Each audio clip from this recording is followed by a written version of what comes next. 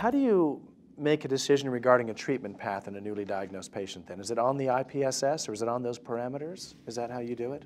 I have to say that IPSS and the WHO classification systems are all very useful. But the most useful thing is man must remain the measure of all things. In the final analysis, the patient that counts. How is the patient looking? What is the performance status? What are their other comorbidities? What are the goals of treatment for this patient? Is it to improve survival? Is it to improve the quality of life for the patient? What does the family want us to do? Because it is a disease of the elderly, as you know. So, well, that's a lost point, I think, in modern medicine, which is you still have to be a doctor. And I think that's a really critical point. You still have to lay hands upon the patient and make a decision and work with them one by one. Well, I'm glad you said that. And do you decide early on about allogeneic transplantation or treatments for cure? How do you approach that? This is a very, very critical question because we all know that the only potentially curative measure for this very frustrating disease is in an allogeneic stem cell transplant. Right. And every single patient must be considered for a transplant.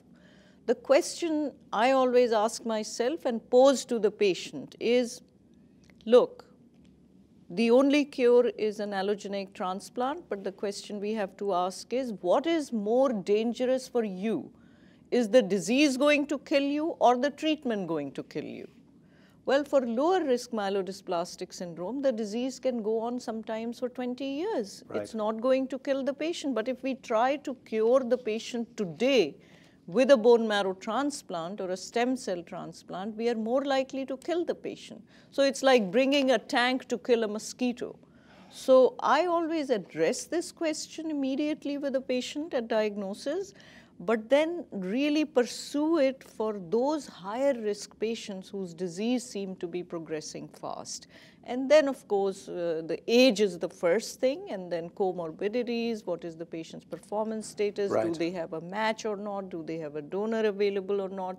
This is all considered for those patients who really are at high risk, for whom we know that treatment may not produce a substantial and a durable remission of the disease.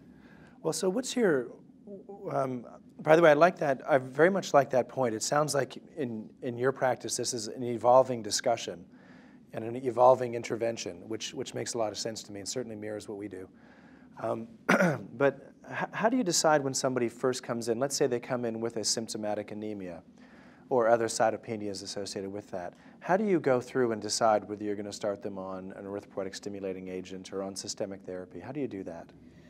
So if really I think that their anemia is profound enough to be symptomatic and we need to help them, then first thing we do is measure their serum erythropoietin level. Right. And if the serum EPO level is below 500, and they haven't received any transfusions, but the hemoglobin is trending down and it's now 9 grams and now it's falling even below 9 grams occasionally, then I think given that the serum EPO is low and they haven't received transfusions, their chance of response to an erythroid stimulating agent is about 70%. Right. So it's very reasonable to choose such a patient for therapy with these agents. Do you add Neupogen? Is that something you do? Generally, patients with RARS, refractory anemia with ring sideroblasts, are the ones in lower risk category who don't respond so well to erythropoietin alone. And so for those patients, I will add, but first I try the single agent. Yeah, that makes sense. I mean, that's also a common practice that we've pursued. I've seen others pursue also. But I'm hearing you, if I'm reading between the lines, I'm hearing you also say that we have to read the pathology report. We can't just look at the blast count. We can't just look at the cytogenetics. We really need to look at the pathology report and see, are there ring sideroblasts? Is it RARS or one of the ring sideroblast variants? And that sometimes gets lost in those pathology reports. I'm glad you brought that out.